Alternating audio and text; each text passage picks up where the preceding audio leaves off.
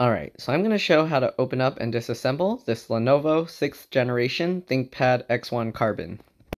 Alright, so first thing you'll notice, there's this little hole here on the bottom of the laptop. If your computer isn't turning on, you can try pressing and holding this button using a pin or a needle for about 10 to 15 seconds to reset the BIOS, and that sometimes will get the computer to turn back on. So to open up the laptop, you'll want to undo the 5 screws on the bottom. They don't come off the cover, so just undo them and then you can start opening it up. Next, you're going to want to get your fingernails or pry tools between the gap of the bottom cover and the frame, and then just pry it up, and you should be able to pull the cover all the way out just like this. Here you can see the internal components of the entire laptop. This is a close-up of the battery, so if you need any part numbers or model numbers, you can see them here. The laptop uses an M.2 PCIe NVMe SSD, so if you want, you can upgrade it. Just undo the one screw, it'll pop up and you can pull it out. Here you can see the wireless network card. If you want to remove it, just pull up on the tails of the wireless antennas to remove them, and then there's one screw, it'll pop up like the SSD, and you can pull it out. If you want to see a video on how to remove that, almost all my other laptop repair videos show this. Here you can see the LCD LVDS cable connector. If you mess with this cable, make sure to remove the battery and then open the computer and press and hold the power button for 10 to 15 seconds to drain any power before messing with it. If you don't, you can seriously damage your computer. Here you can see another cable that goes into the screen as well. This is most likely for the webcam and the microphones, but if you do mess with this, again, make sure to remove the battery and press and hold the power button. Here's a little closer view of the connector to the left. This is very likely for the USB 3.0 port. I didn't check underneath to see what it looks like, but most likely it is. You just lift the latch up and pull that connector out. Here you can see the connector for the speakers. To remove the connector, you just grab the wings and then you slowly wiggle it as you pull it back, and it should come out pretty easily. If it doesn't come out right away, just keep wiggling the wings and it should eventually pop out. Alright, so now we're going to remove the battery. Just remove the 4 screws here using a PH or JAS1 screwdriver. Once you've removed the 4 screws, you can get your fingernail or a pry tool under here and pop the battery connector out. Then lift the battery up at an angle like this and just pull it out.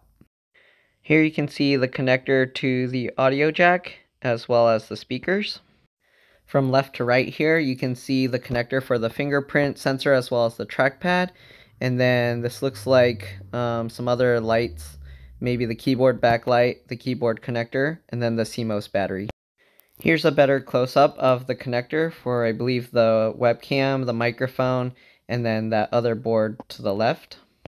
And then here you can see the CPU fan connector.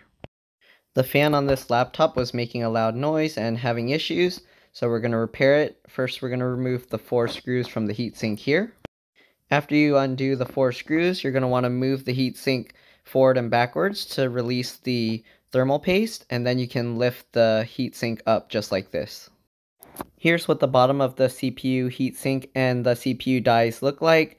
For some reason, there was no thermal paste on this. But if your computer had thermal paste, which it should, you'll want to clean it up with some isopropyl or rubbing alcohol. Just get a paper towel, get a little rubbing alcohol on it, and wipe it until you can clean off all the thermal paste residue.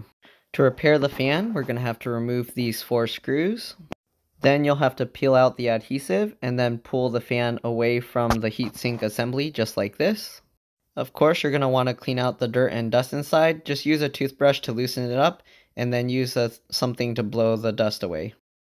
I didn't get a picture of the removal process of the fan propellers, but to remove this fan propeller, it's very difficult. You have to get something small to fit through all the 4 little holes in the back of the fan so that you can apply even pressure to the propeller blades, and then you can push down on the fan assembly and it'll push the propeller blades up and out.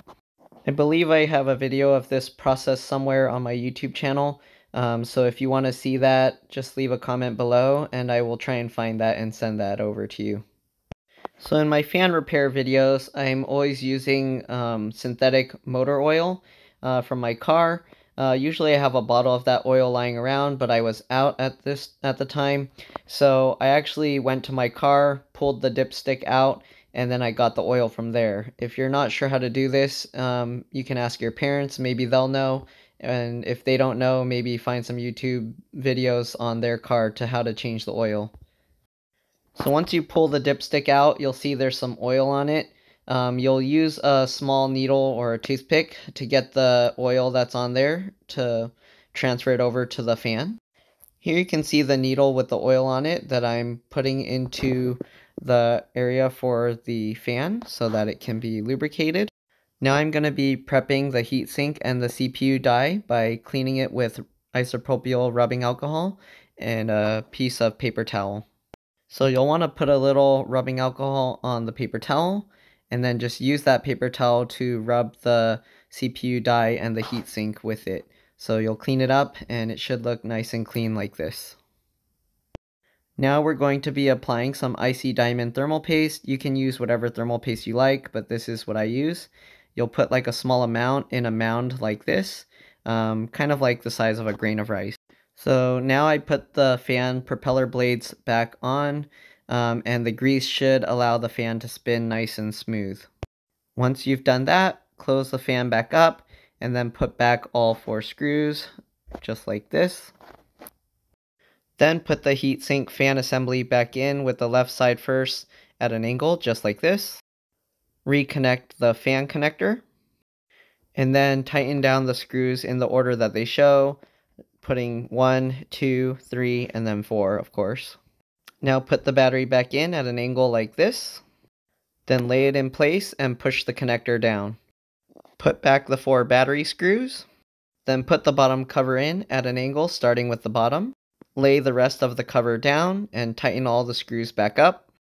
Make sure to press all the edges back down so the clips all clip back into place, and that's all there is to it. Hopefully this video or slideshow helped you guys out. If it did, please like and subscribe, help others find my videos. Thank you for watching, and I'll see you in the next one. Bye!